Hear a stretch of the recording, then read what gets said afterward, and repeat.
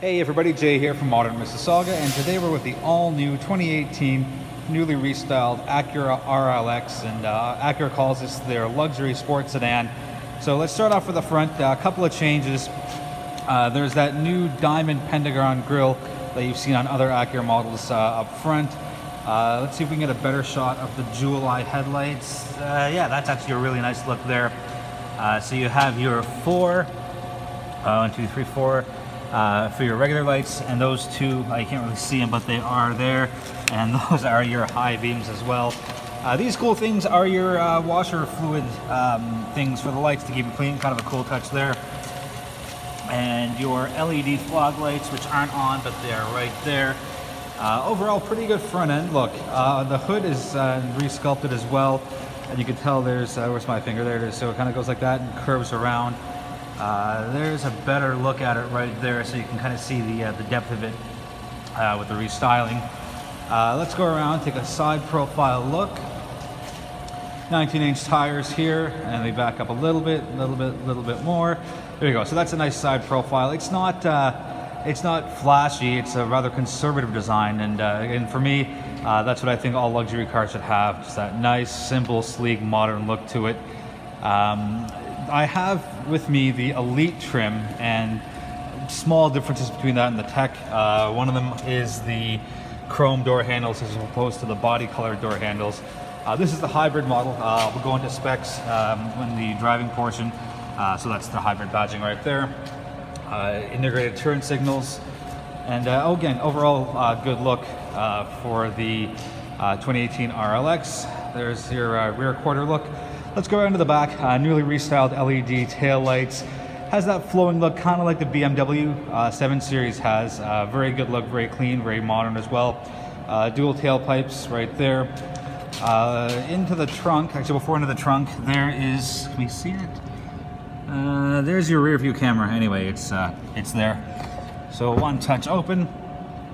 Oh, this is a terrible look. I'm gonna close that up and we'll look at that again in the daylight. Oops. One more push. This is the super handling all-wheel drive trim, hence the SHAWD, SH in blue for the hybrid, and there's your RLX badging right there. So again, very, very cool flowing design with the tail lights. Run around to the driver, also known as passenger side, gives you the same profile as well. Overall, good look. I like the minor restyles to make it a little more current, and yeah, so the outside score as well, I like the rim design as well. We'll be right back with a look at the inside of the 2018 RLX. And we're back with the 2018 RLX. Gonna quickly show you the trunk because it is rainy outside, a little windy, and let's be quick with this. So the guitar does not come as part of the car. There are 339 liters of storage space back here. Reason that's so small, because of the hybrid electric batteries positioned right up there. But, you know, fairly decent space if you want to get some road trip time in for a couple of suitcases. Let's close up the trunk, take a look at the rear seats, and get out of the rain. So pretty good looking rear seat here, 14 speaker system. We'll get into that shortly. The seats do not go down. There is no middle pass through, so you're giving up a little bit of functionality here with the hybrid option. Now I sit in the driver's seat with my seat all the way back, and as you can see, there is a lot of room for my feet. I'm not a huge guy. I'm maybe 5'9", 100 and something pounds. But yeah, lots of room in the back seat. Heated rear seats back here, 3 stages as well. Mat pockets, little speaker there. I'm not sure if I can get a good angle of it, but the cool 3 speaker system back here. Yeah, there's one, there's the second one, and there's the third one. Very cool look, and very functional as well. So there's that, and there's just a good look up front. You get the sunshade open for a little more light. So pretty good looking interior. We'll get more into that shortly. And nice long right armrest for the driver, left armrest for the passenger, or we can call them central armrests. I'm going to show you how the rear shades work, and how cool is that? Very functional, Acura, good work. So you lift up your little tab here, and both the main window and that little side window, and there you go. And that's how you keep the sunshade up on the rear. Yeah, I like it. Very, very cool. So let's get out of the rear seats. Oh, there's a quick shot of the Krell audio system. One of the speakers anyway. All right, That's the ground with the snow and the ice and the stuff, and there's the car beeping. All right, back into where the warmth is. So let's start with, what do we want to start with? Let's start down here with the gear shift. It's the electronic one, and it's kind of a staple on the Acura side now. There's no lever. It's push buttons, and there's the safety that the reverse is pull in, so you don't push anything by accident. You can push to neutral, push to drive, push to sport, but you can't push down for reverse.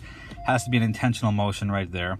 The Elite trim comes with a surround view camera, which is on your right, as well as your regular rear view camera, as opposed to a multi-angle camera on the tech version of the 2018 Acura RLX. Put the car back into park so we're not moving at all.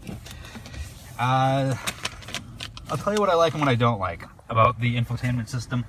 Gonna need a glove for this one. Oh, sorry, shaky hand. Come on, glove. Sorry. Oh, there's a good shot of the floor of my hat. So this is your kind of main go-to screen. It's your touch screen. And I was worried because it's all touch. There's nothing for the audio, the HVAC stuff, as far as fan speed. So there's either on or there's off. But because I have big clunky winter gloves, there they are. It's surprisingly responsive. So I'm just gonna tap that, and you can adjust your fan speed, oops, accordingly. I'm gonna bring it back down a bit, and to X out, you just go up there. But yeah, I'm really happy that it's a very responsive touchscreen. Colors change. I chose red. I think there's 6 or 7 different colors there as well. To change your direction, there's a button there. There's a button there for the passenger. Yeah, so let's, oops, stop. All right, anyways, I like that it's responsive. I would like it more if there was just another button here, as far as getting me more touch controls. A little cool gimmicky thing. You want to bring the heat down, it goes blue. You want to bring the heat up, it goes red. Very cool, very nice, yeah, it's a nice thing to look at. The volume knob is present. It also goes in, so you kind of get a flush look. I keep it out because I use it, and smartly, when I flip through the steering wheel, Acura has their volume controls on the left side, which is where it should be. Everything here controls what happens on the screen up there, so I'm on the navigation screen now. If I want to go to the phone screen, I just hit the phone button right there, and that gets me that. We get back into the navigation screen. Yeah, and it's easy to run through. There's your circle, your round dial, and you push in for your enters for whatever it is you want. Little storage section right there, 2 cup holders. Let me get rid of that one. That gives you a good look at it right there. We do the gear shift to the electronic parking brake, which is right there as well. Not an ashtray, folks, because it's just not an ashtray. You shouldn't smoke in cars. Heated and cool seats. 1, 2, 3 for the hots. 1, 2, 3 for the cools. Pretty nice there. I'm not sure how I feel about the double stack screen. I like it because there's functionality there that you don't have to look down and look up, look down, look up, and you have 2 separate entities right there. But I feel like it lags behind a little bit as far as what other vehicles in the class offer. I also think that they could have squared this off a little more, made the screen a touch bigger, but that's just my 2 cents. We'll look in here, which is the center console. There's a lot of stuff and a lot of space in here. So the sliding tray, you got room for a wallet, phone cord, USBs in there, pack of gum, and yeah, so there's plenty of space in there, but it opens up only on this side. Like, it doesn't open up traditionally like that. Good for the driver, not so good for the passenger if they're looking to reach in and grab whatever it is that they want or they need out of there. There's a heads-up display. I think can we see it? There we go, that's better. We should be able to see it from there. I usually don't like heads-up displays because I've got to dig through the menus, menu options, and to find out what exactly it is that I want to do with it. But Acura has made it very cool. So push that and it's off. Push that and it's on. That's the button right there, and that's to raise or lower the height of the screen. Very cool, very functional, very easy to get to. And that's your standard brightening and darkening. Let's look at the steering wheel. I don't know how much I can get. Yeah, that should look good. Pretty good feel for the wheel. Heated steering wheel activates really quickly. I really like that. Pretty standard stuff for the course. sorry, I lost my train of thought. I forget my train of thought. So let's go to something else. Here are your lane departure, your parking assist monitors, and a few other cool goodies right there. That's the button you push to get the headlight washers activated. A couple memory seats, memory positions for your seats right there, and everything else is pretty standard. What I'll do next is the in-car portion, and we'll go through the engine and some of the other cool things about the vehicle. Okay, so stay tuned and we'll be right back. And we're back with the 2018 Acura RLX. We'll do a couple of quick things before we start doing the driving portion. So the motor is a 3.5 V6 engine, throwing out a combined between the regular gas motor and the hybrid motor, battery motor, sorry, 377 horse, 314 pound-feet of torque, all through a 7-speed automatic transmission. You have your paddle shifters right there, and the negatives on that side. What else? We went to the 19-inch tires. Interestingly, this is $4,000 less than the 2017 model, so pretty huge incentive to at least can put this on your short list. Usually car prices go up and up and up every year, but the fact that it's $4,000 less, pretty cool. So let's put the sheet aside for a sec, and let's do some driving here. Get all the other things out of the way. All right, so yeah, car and drive, nice and easy. What I really like is the driving dynamics of the car. It's a super handling all-wheel drive, and it does just that. It's very sturdy around corners, very secure, holds the road quite nicely.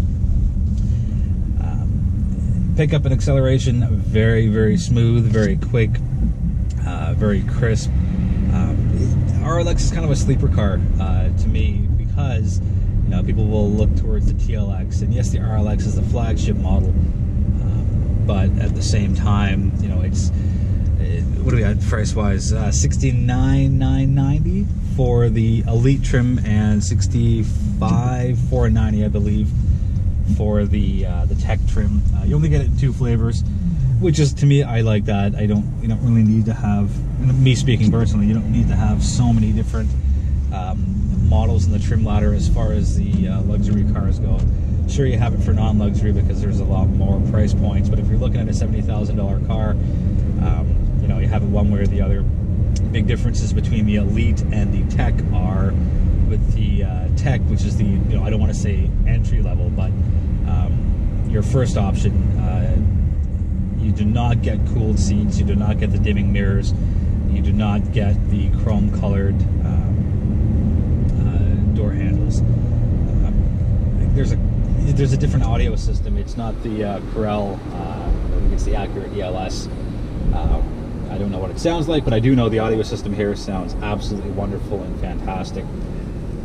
Steering feel is good. You know, nice thick steering wheel. Again, the heated aspect of it just happens in a flash. The Acura Watch, sorry, sense of safety technology. It's all here. So it's the lane keep assist, the blind spot monitoring, the road mitigation, crash pre-collision alert. Sorry. Very interestingly, the seat belts kind of give you that little tug when you buckle them in. Pretty cool little feature there. But when it senses you're coming too close to an object too fast, it'll kind of give you a nice little tug as well. I guess pre-tensioning seat belts as well. Kind of a cool thing from the friends and the folks over at Acura. What else can I say about the car? I like the way it drives. It's not going to be the most popular car on the road, and it's too bad, because Acura has done a lot of good work with the RLX. And okay, you can go in, just being a courteous driver. I'm not sure, I guess you guys can't really see what's happening in front of me. Anyways, I'm really happy with the car. I like the way it handles, I like the way it drives. Fuel efficiency is pretty good. I should have checked this before. So 355 kilometers on pretty much a full tank. The fuel figures are, I think it's 8.4 city, 8.2 highway, and that's regardless of the elite trim or the tech trim. So pretty good there, and the hybrid really kicks in, makes a difference. But it only happens on the lower, you get myself out of sport mode. It only happens at very low speeds. So I'd like to see it a little more on the active side. But what do you do? Yeah, so overall, I'm quite happy with what Acura's put together here. As far as the RLX goes, averaging 13.1. I've done more city driving than highway driving, hence the higher figure. But I think if I did the reverse, I would see my figures more aligned with what the actual ratings are. So that's it for the review. It's a little longer than I thought. My apologies for that. Any questions, let me know at j@modernmississauga.com or on the social media outlets. The car is stopped, and I'm going to use my trusty phone to stop the GoPro. So thank you everybody for watching, and we'll be back with a brand new vehicle review sooner than later.